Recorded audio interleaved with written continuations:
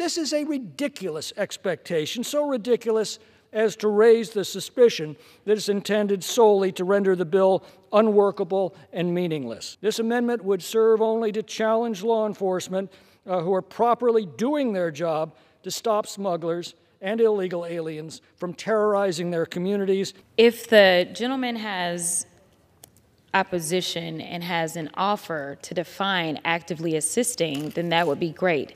But the reality is that what's going to happen is what we've seen happen in the state of Texas, where we have a governor who has murders on his hand as far as I'm concerned, because we've had active deaths at the hands of mishandling this. If this is going to be a federal issue, then the federal government needs to be the ones that are absolutely going to be over federal law. Thank you, Mr. Speaker.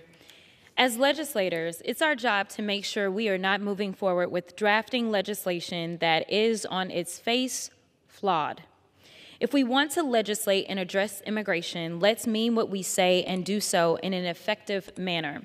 And this bill does not live up to that standard. The inclusion of the term actively assisting is ripe for judicial scrutiny and will undoubtedly result in court challenges, wasting taxpayer dollars and government resources. But fiscal issues caused by poor legislative drafting are the least of my concerns with this bill. This language is so deeply concerning because we already have been witnessing how aggressive policing tactics and unconstitutional racial profiling directed by rogue governors like Governor Greg Abbott have led to severe harm to and has undermined our legal system, all in the name of actively assisting the U.S. Border Patrol. Take, for instance, this past Christmas, where U.S. citizens, a husband, wife, their 13-year-old daughter, and their grandmother living in El Paso were wrongfully targeted by Texas officers in unmarked vehicles after they were coming back from visiting relatives just across the border in Mexico. The officers ran the family off the road, and at least 4 Texas Department of Public Safety officers wearing street clothes and tactical vests quickly surrounded their car and began pointing semi-automatic rifles at them. Because of the accident, the grandmother had to receive x-rays and still has lingering back pain. The daughter, likely traumatized from having weapons of war pointed at her and her family. No one, including me, doubts more must be done to address the problems we are seeing at the border. But this type of unlawful harassment of citizens is not it. And to be clear, my amendment in no way prevents federal, state, or local officers from working with Border Patrol agents, nor does it say that federal, state, and local officers do not have a role to play here. In fact, several border counties, including counties in Texas, already have U.S. Customs and Border Protection memoranda of understanding with state and local officials to work with immigration enforcement. Nothing in my amendment would prevent these written agreements that lay out their clear chains of command and clear codes of conduct. But what my amendment does is to prevent state and local law enforcement from acting lawlessly at the misguided direction of a governor who refuses to work with men and women of the United States Border Patrol because he thinks he is above the law. If my Republican colleagues reject this amendment and keep the current language, they are supporting actions that have historically lacked due diligence to prevent harm and encourage lawlessness that leads to more dangerous instances like the one that occurred at Christmas. If the House rejects this amendment, it will give Governor Abbott a tool to carry on in his unconstitutional border policies without federal oversight and coordination. I urge my colleagues to vote in favor of this amendment. Thank you, and I reserve. Gentlelady from Texas reserves. For what purpose does the gentleman from California rise? I'll declaim time in opposition to the amendment. Gentleman is recognized for 5 minutes. Mr. Chairman, this amendment requires a new fact to be proven at trial, that the pursuing law enforcement officer was, quote, under the command of the U.S. Border Patrol in each and every case.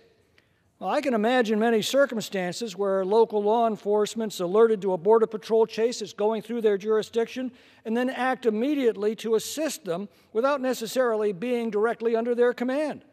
The issue is not who is pursuing smugglers, but rather the circumstances of the pursuit. Namely, this person is evading the Border Patrol.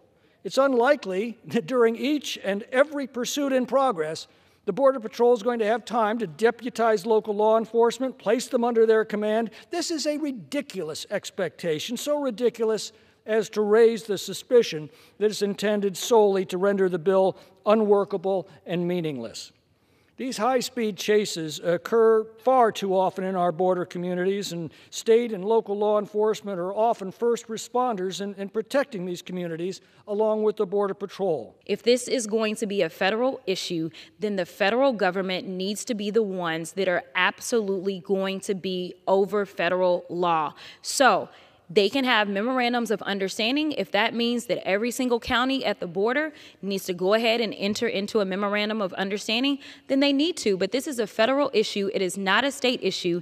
And this protects federalism and makes sure that it will be under the hands of the federal government with this federal law instead of state government. And I reserve. Reserves. Gentleman from California is recognized. I'm prepared to close when the gentlelady's finished. Gentleman reserves. Gentlelady from Texas. I'll yield back. Gentlelady from Texas yields. Gentleman from California is recognized. I was just shocked to hear the gentlelady accuse the governor of Texas of murder. This is an example of the kind of extremism that we see on the left in this House today. Now, the fact is the Border Patrol agents are strained to the breaking point by this administration's open border policies, and they often rely on local law enforcement having their backs.